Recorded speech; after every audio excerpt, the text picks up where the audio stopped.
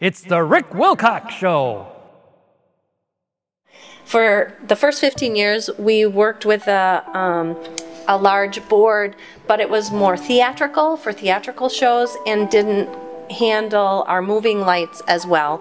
So our light guy kept suggesting that we put the whole hog in, and so we just did that. And so I'm learning a brand new board, and it's really difficult, but our designer programmed everything, and now I'm learning how to even just turn it on and move things around. But he did explain that we are more like a rock concert, because not because we're rock stars, but because we change the show so often, and the run of the show is different. Like the singing artists change their run of the show often, and they have to be able to move different songs around.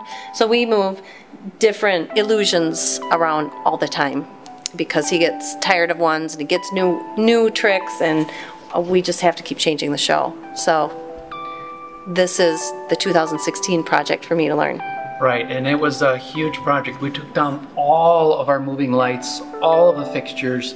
We took down all the power cans. In fact, they're in the storage tank now, and we upgraded everything to LED. And so it was a huge project. I mean, 3 weeks. Up and down the ladders, wires everywhere. I can give you some pictures of, oh my gosh, what a mess. That'll be awesome. But then we had to reprogram every single illusion. And it would take probably 3 to 4 hours for the lighting programmer to program a 2-minute trick. Right. And so all of the illusions that we have programmed in the board, you know, for 4 hours for one trick.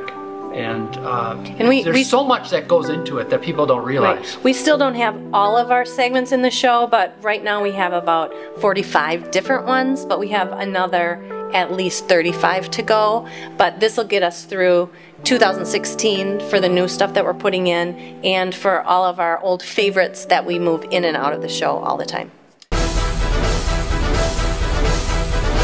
It's the Rick Wilcox Show.